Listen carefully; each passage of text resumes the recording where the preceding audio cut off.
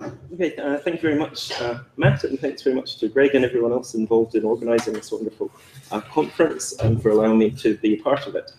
What I'm going to talk about today is almost entirely related to a project that I've been working on for the last 12 years called the Chinese Text Project, ctext.org. I'm not going to try and give a comprehensive introduction to it, but instead I'm going to try and talk about some aspects of it which you can think of as some first steps towards building a type of infrastructure for handling certain issues with pre-modern Chinese texts. So what I will say first of all is that the Chinese Text Project is now the largest full-text digital library of pre-modern Chinese. It has 25 million pages of scanned primary source materials, 5 billion characters of transcription, and it's used daily by a large number of people, over 25,000. So if you've heard me talk about this project several years ago, which some of you may have done, the first thing to say is that it's now radically different in terms of its underpinnings and design to how it was several years ago. So this relates to this rapid expansion in terms of content. In the initial stages, it was originally primarily a static database, whereas since 2013, it has major dynamic components. And what I mean by that, and I'll say more about it in a moment, is that whereas it was previously essentially edited and maintained traditional database or full-text database project, it's now something which is primarily maintained by a crowdsourced user base. So thinking of ctext.org in terms of digital infrastructure, I think there are three main important components which work together to make it something which can be repurposed for other projects. And these are firstly optical character recognition designed specifically for these types of texts, secondly an integrated crowdsourcing system, and lastly a public open application programming interface. And these three things together can be used for a variety of use cases. It can be used for its original purpose, which was as a searchable database of full text information and primary source material, but it can also be used as a scalable transcription tool, a repository for data mining, and for other purposes too. So this change from static to dynamic is related in part to a rapid pace of digitization, particularly in the sense of scanning. So scanning historical materials is relatively cheap. So when I say relatively, I'm thinking particularly relative to creating high quality proofread transcriptions of the content of these same things. Producing digital images of them is relatively speaking, a mechanical process. It's well understood. The storage and processing costs related to it are continuing to decrease exponentially. And there are also other reasons why people want to produce these scanned images. These are very useful for conservation of materials, where these are stored in libraries. They may be rare or unique objects. If scholars are working with images rather than the physical objects, this reduces damage and risk to these objects. And partly as a result of these factors, there are many large-scale scanning projects undertaken. One which I'm particularly familiar with is the Harvard Yenjing Library Rare Books project, where over 5 million pages of scanned primary source materials have been created using a high-quality digitization process. These are now all in ctext.org. But that's actually not even the largest scanning project. There are much larger ones ongoing in mainland China. So the static versus dynamic contrast that I'm trying to draw here is one between a sort of straight line workflow that corresponds quite closely to the traditional publishing model and the traditional way of creating full text databases of a certain type, and a dynamic process which I'll mention in a moment. So the static process basically consists of steps that are performed one after another. First, transcriptions are made, then these are corrected, punctuated, annotated, often by expert editors. And then finally, once all these processes have been completed and a review procedure has been undertaken, these are finally set into their final form and ingested into what is essentially a static database. And at that point, they can be used by whoever the user base of the system is. The dynamic approach that I'm describing here consists of all of the same stages, but in a different order. So the first step is transcription. And in the case of the project I'm talking about today, that's primarily now by OCR. The second stage is then to immediately ingest this initial material into a database system or into some sort of system where it can immediately be used and simultaneously be corrected, punctuated, and annotated. So all of the same stages occur in both these types of pipeline. The major difference which I want to draw attention to between these two is the section highlighted in yellow here, during which the results of this procedure are unavailable to users. So this is significant because in the traditional or straightforward publishing model, the highlighted section prior to where results are available to the users is slow and expensive. This relies on expert editors and manual work, whereas in the dynamic process, if we're talking about OCR for our transcription, for the initial transcription, then this is something which is fast and cheap.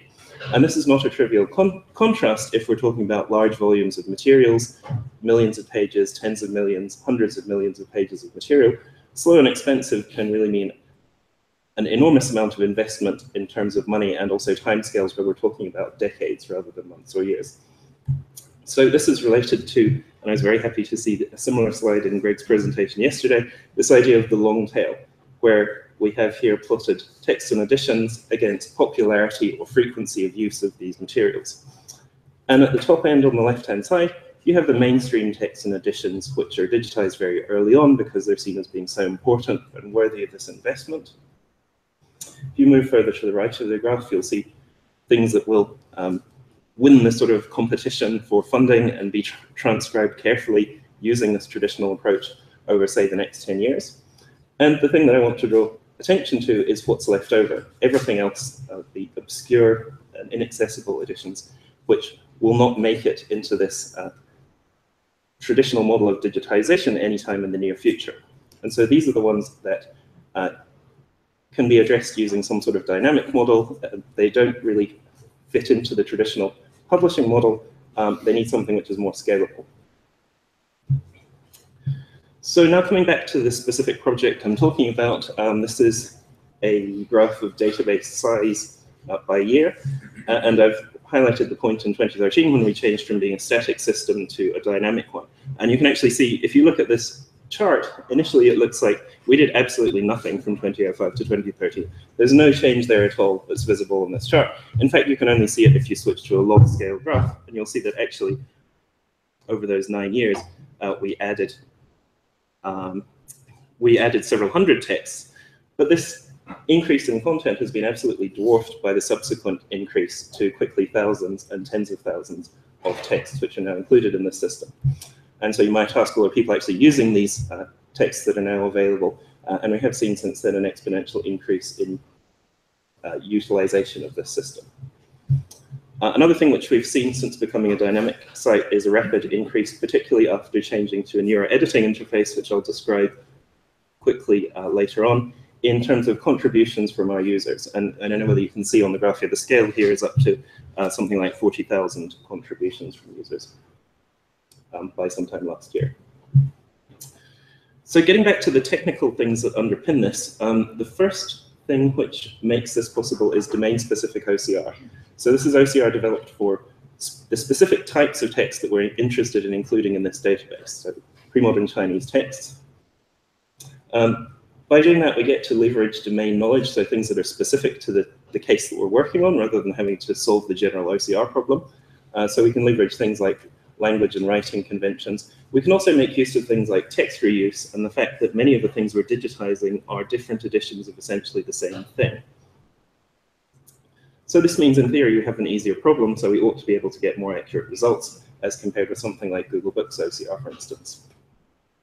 And if we can do this reasonably successfully, the first thing this will allow us to do with this long tail of material is to enable image search, so we can search in our textual transcription to locate information in these scanned images.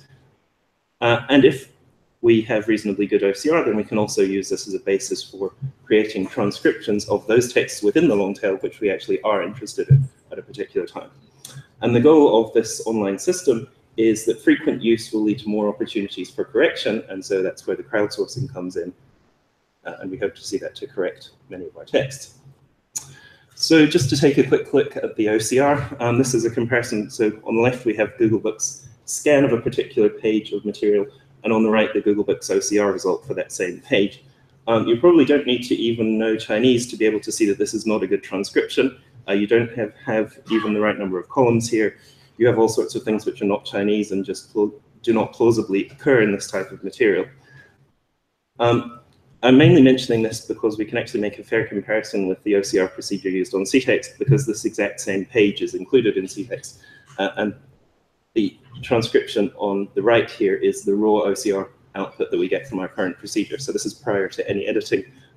There's been no manual noise removal from that. So there's still mistakes there. It's not a perfect transcription, but it's a very big improvement. So one of the big advantages of this dynamic approach is that imperfect data can still be useful. So OCR-derived text enables full-text search. It also enables initial transcriptions. These are all examples from the Harvard Yenjing rare books collection now. Another thing that we can do, taking advantage of text reuse, is to match scan material using OCR to existing transcriptions which you already have for the same text, either for the same edition or very closely related edition. And there are various advantages to doing this. The result effectively gives us the same type of data that we could have got from raw OCR, with the advantage that we don't introduce any errors of transcription due to OCR. So all that we get from the OCR is the alignment with the specific scanned edition. And this data is data which is useful for us to have because it allows us to confirm the accuracy of any part of our transcription by locating it and manually reviewing the scanned material. So behind this, as you probably expect, this is a crowdsourced system. It's open to anyone on the internet who can go and create an account. Our goal is to get as many people as possible helping us correct this material. So we borrow various ideas from projects like Wikipedia. First of all, we have an edit log recording who made what changes to what text at what time. We version all of these texts. This is linked to a diff view, which shows precisely what was changed in a particular edit. So on the left here, we have this one line, which does actually mean 1 in Chinese, being erased and being replaced with this green 3 on the right. It just characterizes what happened at this particular time. And the point with this, where we're actually better off than Wikipedia, is that we can directly link from this diff view to the scanned and transcribed side-by-side representations with the precise location where this change happened highlighted in our textual view. So it makes it very clear, very easy to authenticate whether a particular edit was indeed a valid correction. So we have a 3 here. We just look on the left to see in the corresponding position, is that or is that not what occurs in our scan? Another thing that we really need to make this kind of thing happen behind the scenes is some sort of human readable, and I put that in inverted commas, serialization of the state of the text at any particular time, because we need to be able to diff these and visualize the changes between different versions. So what I've put here first on this slide is what the actual serialization used at the moment looks like. It's basically a fairly ugly XML fragment. The important thing and the change that I mentioned earlier on with the change to an improved editing interface is that now people typically 99% of the time do not edit this representation themselves directly. Instead, they use a type of visual editor which visualizes the XML, it transforms it into a form which is much more easily editable by a human being. So specifically, it transforms it into a simple editable piece of text where each row represents a column in the scanned image. Line breaks represent the change from one column to the next. So what this means is that our users can use this intuitive editor to edit the underlying representation without having to interact with it directly. So in changing from being just a static database to be more of a platform, to be something which can be repurposed for different purposes, one of the most important additions, apart from this crowdsourcing aspect in the OCR, is the addition of an API which allows access to full-text data and metadata about these materials. And what this means is that users can basically control the entire process. They can upload their textual data, they can upload scanned image data, they can correct the OCR results themselves or in collaboration with other people, and then at the end of the day they can also download their transcription via the API. And the benefit of doing this through this kind of system is that the time and effort which individual people invest in making these corrections is pooled and preserved, so that their corrections, as a side effect, become part of the public database and become available to other people who want to search these texts or who want to download the full text content of these texts.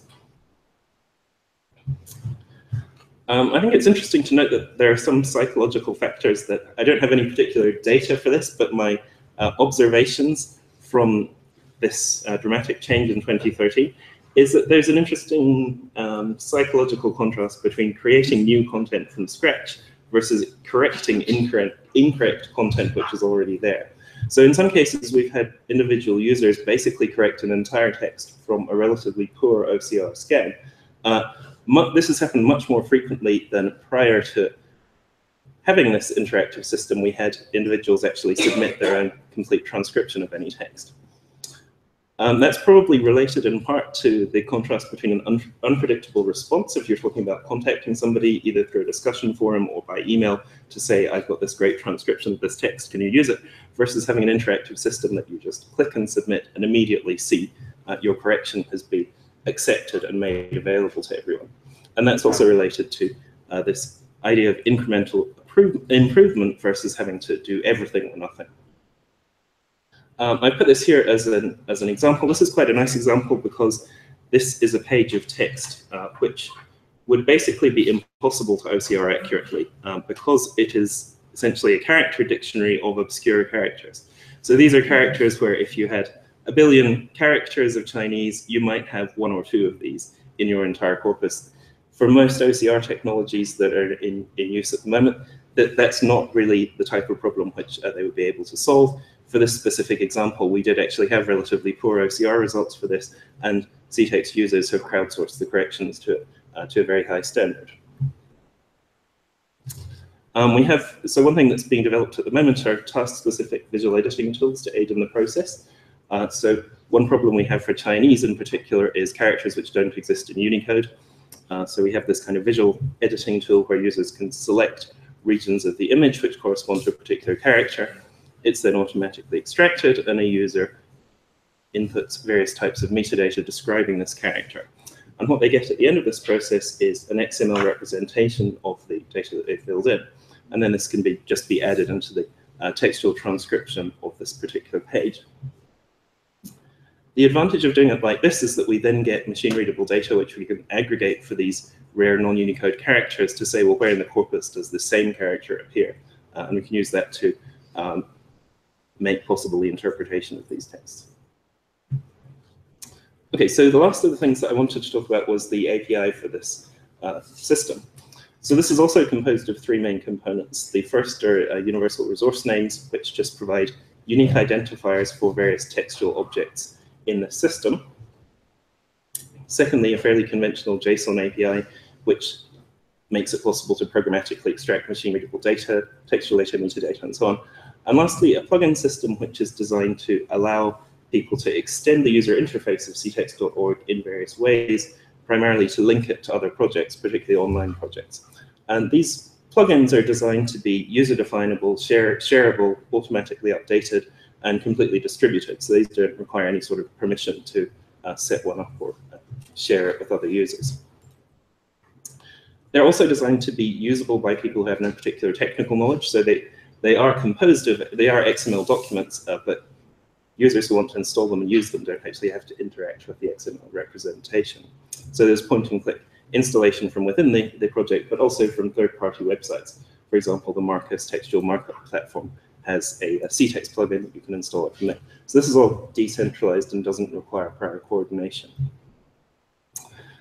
What the plugins look like in practice is something like this. So these are examples highlighted in red here of dictionary plugins. So each link in this highlighted section corresponds to one particular plugin that this user happens to have installed in their account. And each one of these, if you click on it, will link you to some external dictionary resource. The idea is it opens the same entry in any of these other dictionaries. And so, of course, the point here is not that I've given everyone a big list of all of the Chinese dictionaries that are online. The point is that you can define this for any dictionary that you like. For a new dictionary, you can also use it to link to resources like this one, which are behind paywalls, publisher paywalls. If you have access to that dictionary and it's important to your work, then you can install the plugin. The rest of the community who don't have access to it don't need to see this. The next idea is to have textual plugins, which are basically the same thing and the same idea expanded to textual objects. The most simple of these is a plain text export function. So I mention this in particular because the plain text export function is not really part of ctext anymore. It's actually an external plugin, which means you can download it, modify the code, and make it do whatever you want to. So for example, if you didn't want this as plain text, if you wanted this as a simple TEI document, you could just download the code, modify it, and create your own plugin to do that. You can basically do anything which you can do with textual data, so you can do word clouds, frequency comparisons, and you can also link to entirely different tools like the Marcus textual markup platform, which does named entity identification on Chinese texts. The very last thing I want to talk about is the use of this API in digital humanities teaching. So one of the nice things about APIs is that this was not actually the original use case for it. It wasn't developed with this in mind. But it turns out that having access to textual data through a single unified mechanism, which is consistent and produces data always in the same format, is something which is very useful if you want to do digital humanities teaching, where you're teaching introductory programming to students from a humanities background. So this is just a very simple example Python program. Here there are basically only 2 lines that have anything to do with the ctext API. We have one line which imports our Python module to access the ctext API, and then the second line simply gets a textual object in a particular format into Python variables in a requested way. So in this case, it's very simply getting a textual object as a string and then performing regular expressions on it. The advantage for this in teaching is basically all of the things that you don't see in this program and all of the things that you don't need as additional instructions for how to use this program.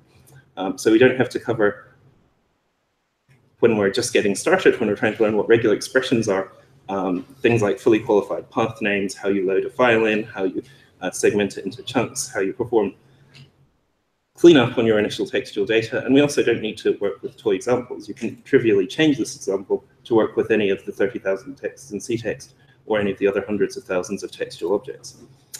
You can also get the data in different formats simply using a fairly intuitive function. So you can get the data in a list format. For example, if you need a list of paragraphs, you can do that easily through the API because it provides data always in a consistent format.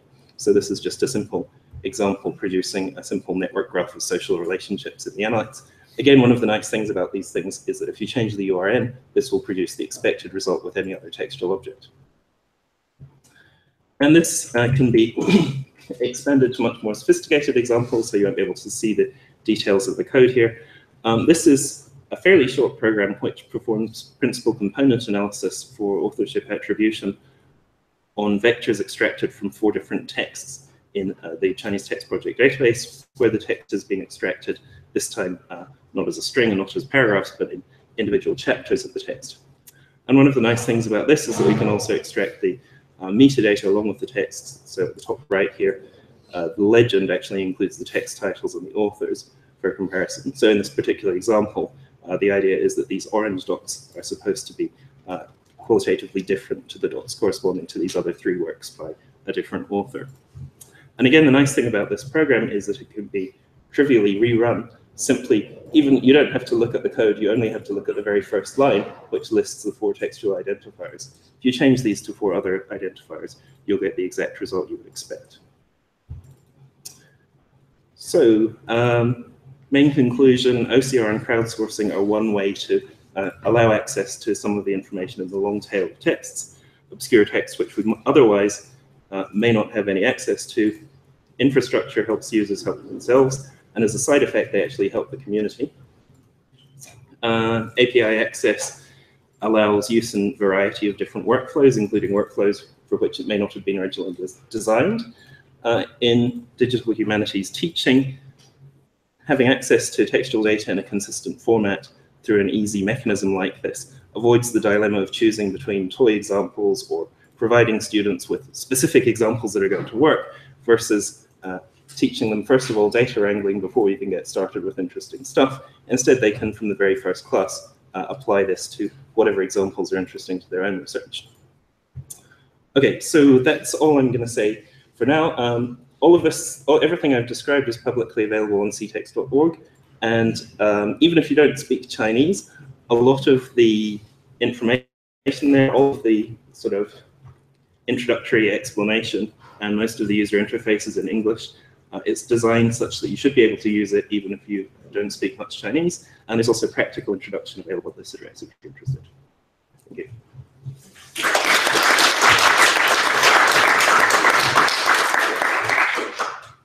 Okay, questions? We have 7 minutes until lunch, so I don't want to So, questions? Thank you for this very interesting talk. And this correction process strikes me as practical, but it's also the essence of textual criticism. To take a text and try to correct it where it's mistaken.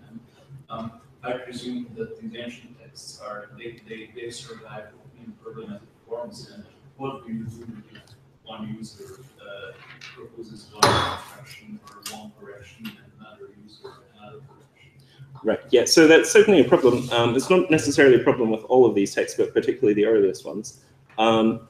Really, the goal of the site, even before the big changes in 2013, has always been to assemble primary source evidence in a way that's useful. So in terms of this transcription procedure on ctext, every transcription is based on one specific edition of one specific text. And the goal there is to, once multiple editions of the same text have been created and proofread to a high standard of accuracy, then we can start using automated procedures to compare these usefully to provide us with another better way of navigating the primary source evidence.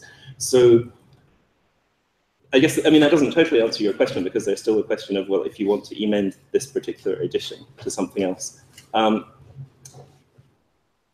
Basically what we require is for individual users who want to make emendations to cite specifically within ctext other verifiable evidence for making that emendation. So it's basically a question of starting a discussion as to why we want to amend it this way and why we want to amend it another way. That was just fantastic. And I was also there when it was static. I saw it 3 years ago, and the progress is just incredible. So you should be commended for that. I have a question, though, about the rights status for the underlying data, because it seems to me, I was kind of looking through the FAQ, it's not CC or open source, open access that I can tell. But everything you're doing, like all the tool development, all the crowdsourcing, API control, is leaning in that direction. So just curious where that stands. Because, and I'll say I have an agenda here. Working with the classical language toolkit, we're doing a lot of the same things in other languages. I'd love to just, be able to work with that data as well and develop tools alongside. Yeah, where's the project rights-wise? Unfortunately, I don't really have a great answer to that at the moment. There's a kind of tension between wanting to make as much as possible open source and hoping that as many people as possible will actually correct these things rather than simply download them, correct their own copy, and work with that. But that's something we need to look at more in the future. So wait, what is this right status then of the stuff? If someone comes in and corrects something, that text, is that open text, or is that what's the rights for that text? Well, in terms of the user policy for what users agree to if they submit corrections, yeah, they agree to hand their copyright over to ctext.org, and if there is any copyright in their emendation, because in reality a lot of this is basically public domain. So again, if it's just transcription, there's no creativity, there's no basis for copyright. Right. So how much of this stuff, how many of these texts are restricted to somebody else has rights? How many of those things you put a copyright on is the question. There should not be anything in here of which other people have rights to. If anyone uploads something like that and it's identified, then it should be removed. So I think part of the reason for preserving the rights and asking people to sign them over is that that's the only way that it can then be released under a Creative Commons license. So what's this then? Are you releasing it under? So what's the status of the CC license? Ambiguous at the moment. Okay. It feels terrible before you do it, and then it's like very liberating. But this is also a problem with things like it's all great, but it's a website. You can't. It's not been CC licensed, and if it isn't, what are you going to do with it? Look, don't touch. That's something we haven't really talked a lot about. So it's a real, it's a real thing. In visual, people I work with bullied me into a CC license more than 10 years ago, and we went with it, and actually it was great in terms of in every respect, but it's a real decision.